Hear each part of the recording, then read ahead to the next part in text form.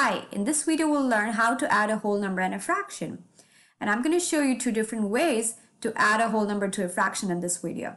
So let's take a look at the example here, 9 plus 2/3. Adding the whole number and fraction is pretty easy because we just combine the whole number and a fraction and write that in the form of mixed fraction. So I'm going to write 9 plus 2/3 as 9 and 2/3. See, I got the mixed fraction. Mixed fraction is made up of the whole number and the fraction. So if you separate this, you're going to get this 9 plus 2/3. And if you combine it, you can write this as a mixed fraction, right? So I got 9 and 2/3. Now, if you want to convert this into a fraction, what you can do is you can multiply the whole number with the fraction's denominator. So 9 times 3 gives you 27. And then whatever you get, you add that to the numerator. So 27 plus 2 gives you 29. So we're going to put 29 in the numerator. And then we don't change the denominator, so we're going to leave it as 3. So this is going to be 29 over 3 if you need to write this in the form of fraction. But if you want to leave it in the form of mixed fraction, you can just write this as 9 and 2/3. Now I'm going to show you a different way to add a whole number and a fraction, which is more reliable. So let's say if I have 9 and 2/3, and if I want to add this, and I'm going to use a different technique to add this. So first thing I'm going to do is I'm going to convert both of them into fractions. This one is already a fraction. I'm going to convert this one into a fraction by setting the denominator equal to 1. And you always remember that if you have the whole number and if you want to write that as a fraction, you just put 1 in the denominator and you're not changing the value of it. This is still going to be 9 divided by 1 is still going to give you 9. So we're not changing anything, right? Just this is a different way of writing. Now I'm going to write this 9 over 1 plus 2/3. Now to add the fractions, we know that we need to have the same denominators. Here you see that I have different denominators. I have 1 here and I have 3 here. So I cannot add these fractions unless I make the denominators equal.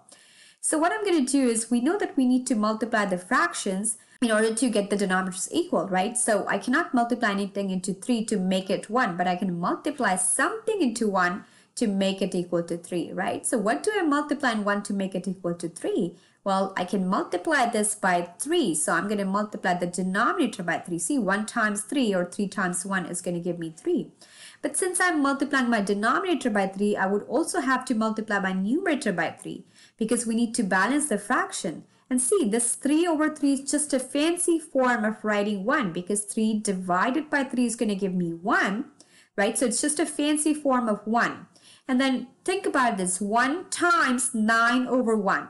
1 times 9 over 1 is still going to be 9, right? So we're not even changing this, right? We're not even changing the whole number. This is just a different form of writing it, right?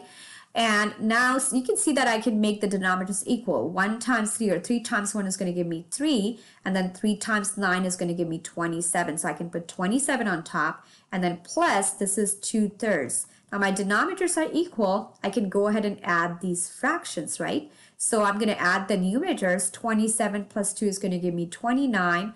And we're going to put the denominator as it is because we don't change the denominators when we add the fractions. We never add the denominators of the fractions, right?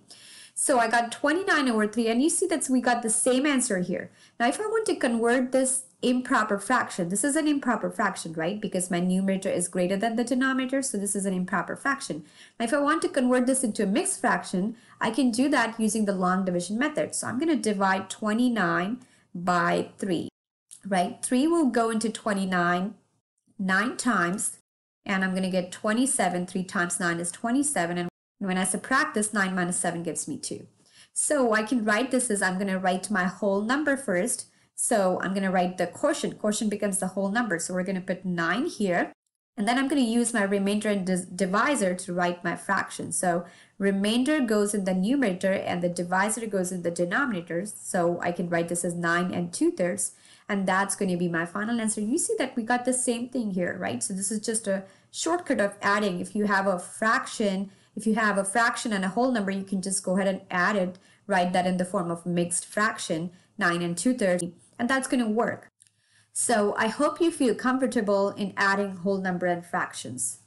That's all in this video. Thank you so much for watching. If you are new to this channel and want to see more videos on other math topics, be sure to subscribe down below and share it with your friends. See you in the next video.